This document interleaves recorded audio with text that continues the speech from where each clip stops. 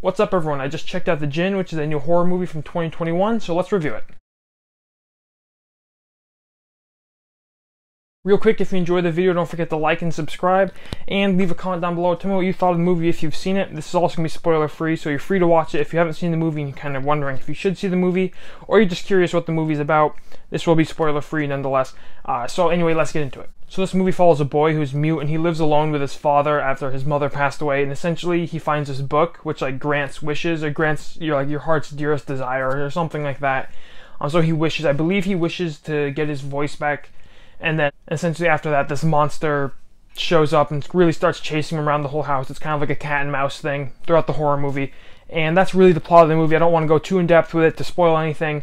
The plot's fairly simple, but anyway, let's get into my review. So I got a chance to check out this movie at a drive-in theater of all places.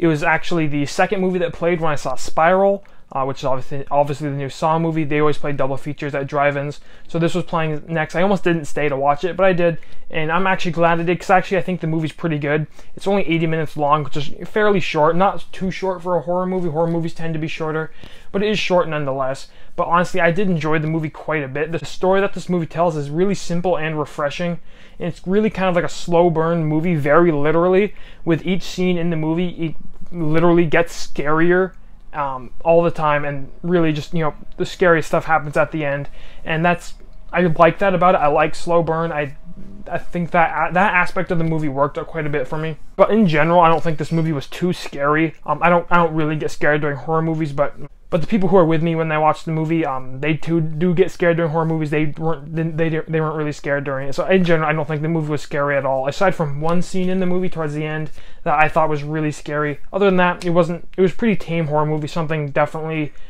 you could show not horror fans. It wasn't too bad in that regard. But the scary part of this movie is really the tone and the vibe and like the lighting and everything, and really the camera work and just the way the director, I think there's two directors kind of work with the movie and kind of work to make it really just feel creepy, as it's not actually jump scare scary. It's more like Shining, the first hour and a half of Shining creepy, if you've seen The Shining. It's more like that, and that definitely works for me. I definitely enjoy that, and this movie definitely does give off creepy vibes, with the lighting, the music, and everything like that. And as I mentioned, with the kind of slow burn aspect, throughout the movie, they're building a lot of suspense towards the ending.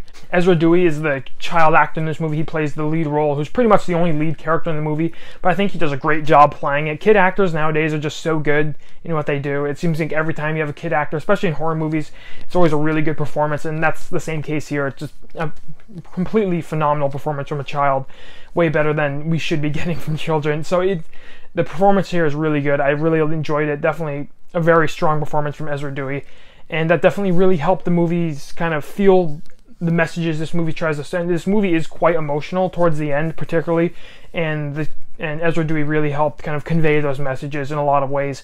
But like I said, there's not a ton to this movie. It's very simple, very short. The plot is really a plot that's been done before, with the kind of be careful of what you wish for kind of thing, and consequences and appreciating what you have, stuff like that. It's all been done before, but that's all right in my opinion.